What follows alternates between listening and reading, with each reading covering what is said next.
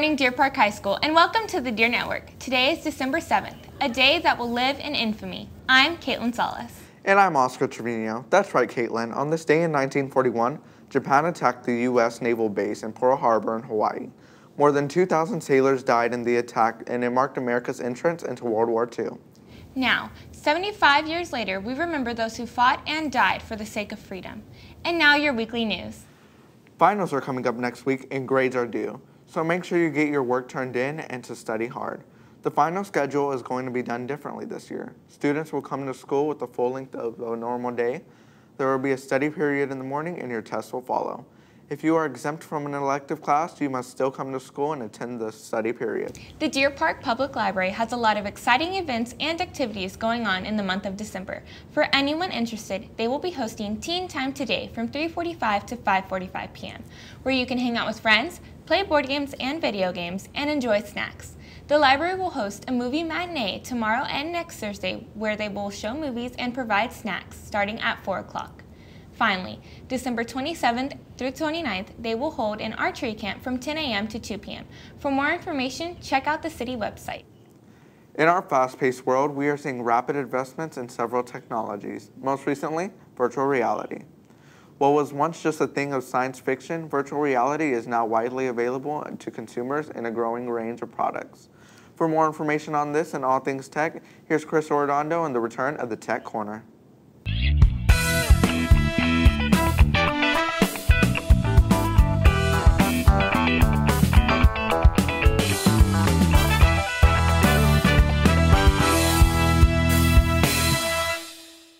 Are you at risk when you download apps? Are you ready for the VR experience? Did you hear about the attack on the interwebs the other Friday? Hey guys, Chris here, and welcome back to the DP Tech Corner, bringing you the briefest and the latest tech news, with new gear, new hosts, and new news. Why all the memes in the background, you ask? Well, because memes are from computers, and computers are tech. Now, let's begin. Alright, first up, Sony has released their latest take on the virtual reality business with their new PlayStation VR. Sony's VR accessory to the PS4 had many gaming fans jumping in excitement. Not only does it look like something straight out of a sci-fi movie, but it's cheaper than the Oculus Rift and the HTC Vive, bringing a whole new affordable change to the way we play games.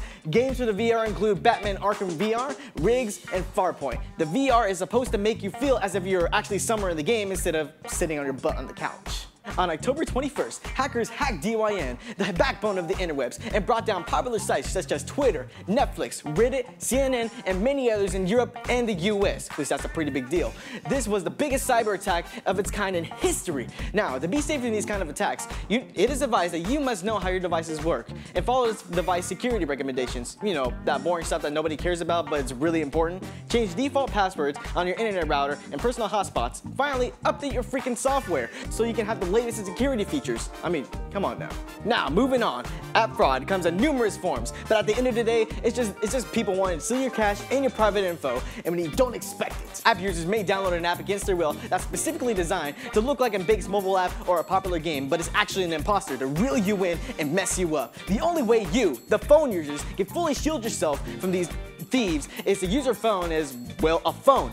No, nothing else. No chatting on that Snap, no cat videos, no selfies, and absolutely no memes. But if you must use your phone for these things and more, be careful to be sure that you don't sign up for any sites that are sketchy or shady, and be careful what you download.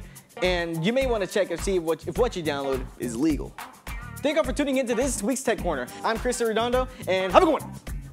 And while you're waiting to open your presents this Christmas to see if any of your friends or family got you that virtual reality thingy, serve some cute and delicious homemade treats. The Deer Network's Jake Puckett, Oscar Trevino, and Josue Rodriguez took on the challenge to bring you some sweet and creative ideas for this upcoming holiday season. Welcome to the OJJ Show with Oscar, Jake, and Josue.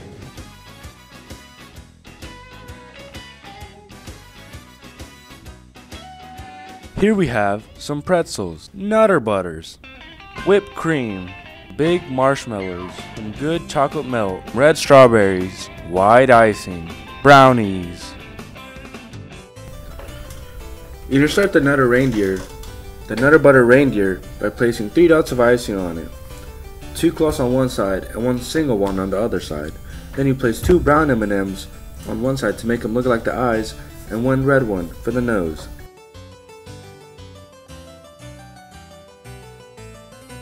Then you're gonna add, oh, sorry, silly me. Then you put some icing on the side to make it look like hair so you can place the antlers on them. And that's the Nutter Butter reindeer.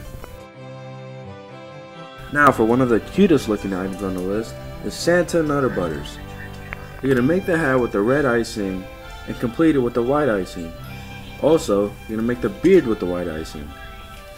Now you're gonna make 2 dots for the blue eyes, and boom, you're done.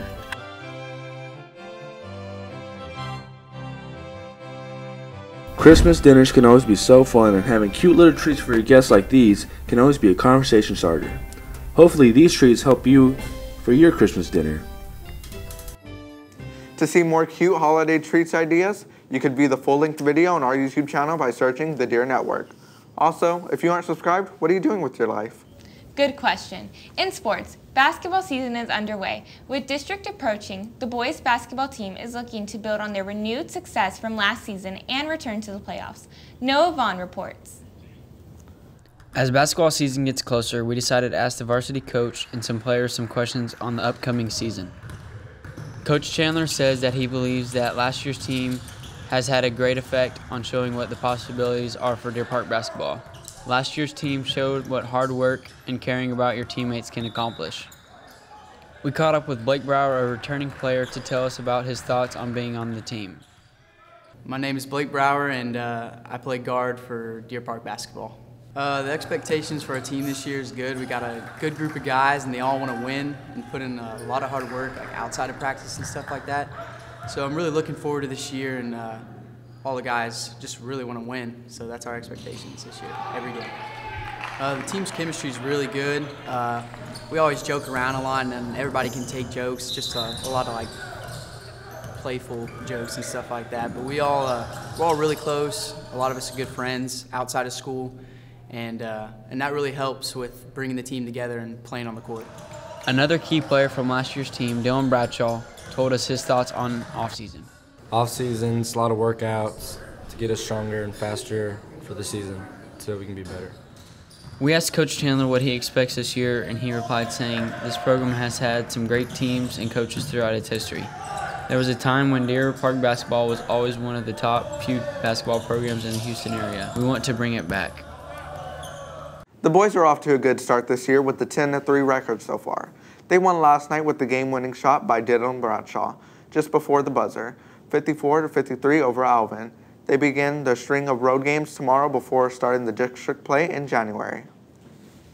That's all the news we have for you this week. For Oscar Trevino and all of us here at the Deer Network, I'm Caitlin Salas. Have a wonderful rest of the week. And go Deer!